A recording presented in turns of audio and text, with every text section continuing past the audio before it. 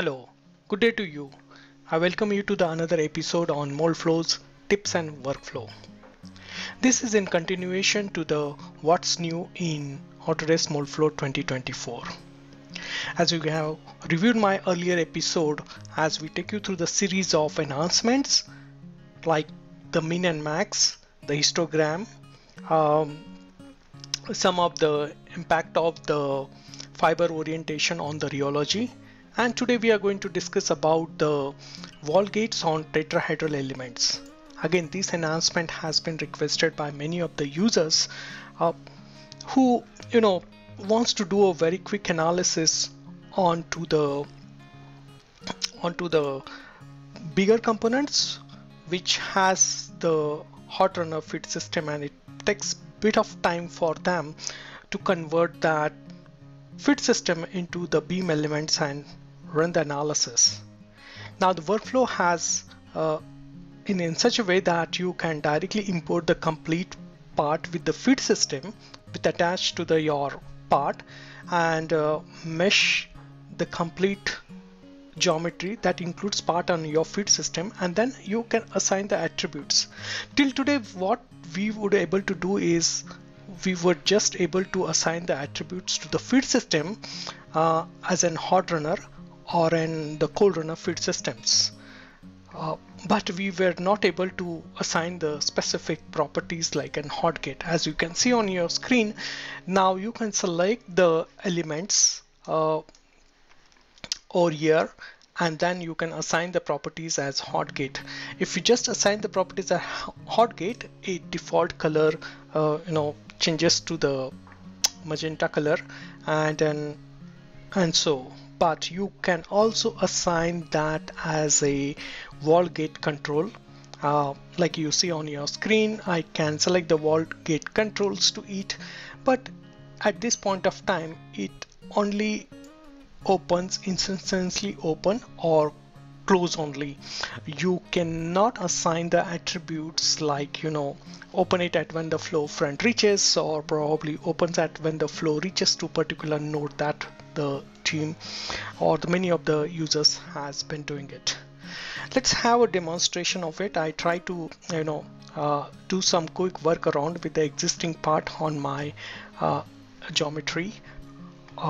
This is my demo part, and when I say demo part, this is in much the part that I use it more often to do the demonstration.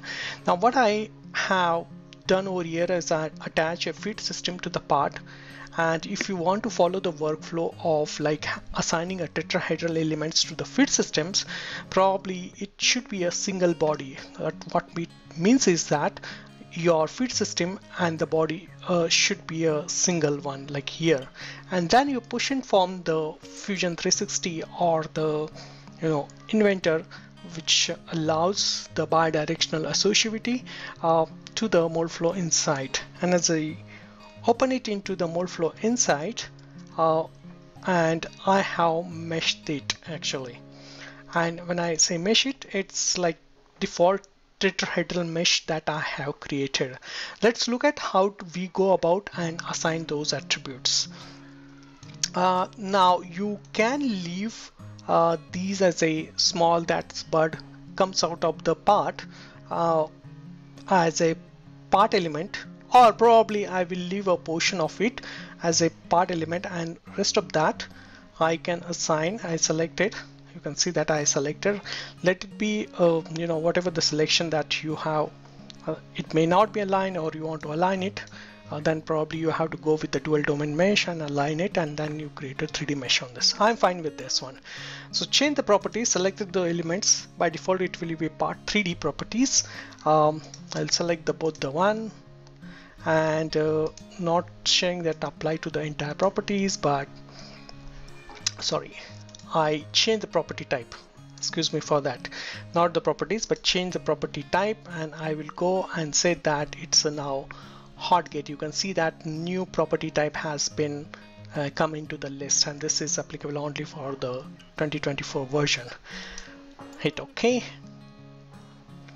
and you can see that so many of TEDs has been converted into the that. And as you see that this has converted into a magenta color.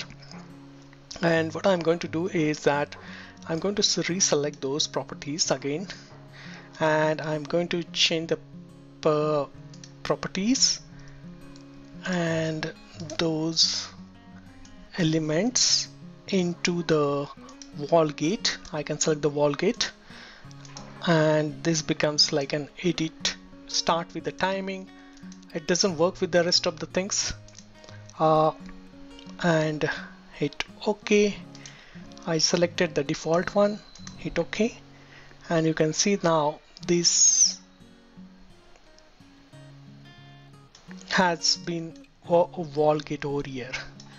It just works only for the instances open and close. Okay, for the rest of the things it doesn't really work on this. And then I am selecting the rest of the elements, as you can see over here, and then I'm going to change the property type to the hot runner 3D.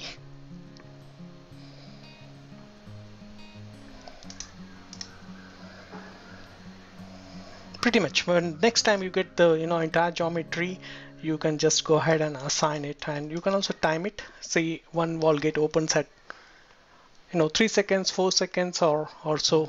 Initially it would be 0, and then it opens at as the filling time interval proceeds.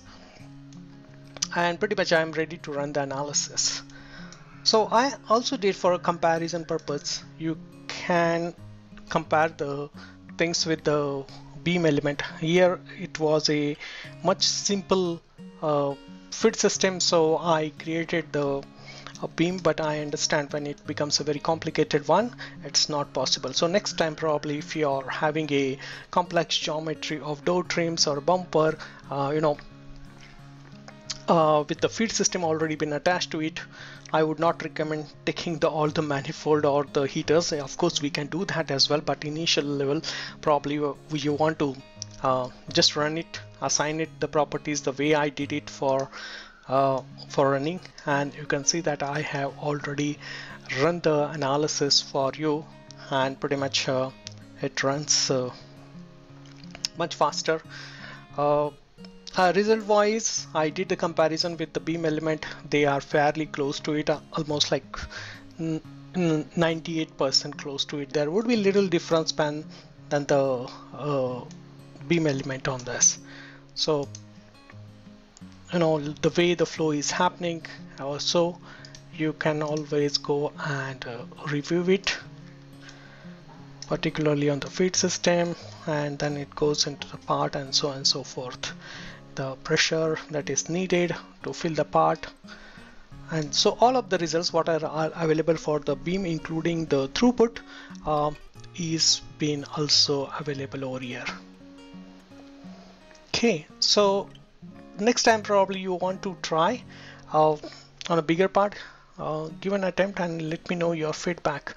I hope this announcement was useful, and you will try to use it into the next your project. Thank you for your time, and talk to you later. Bye.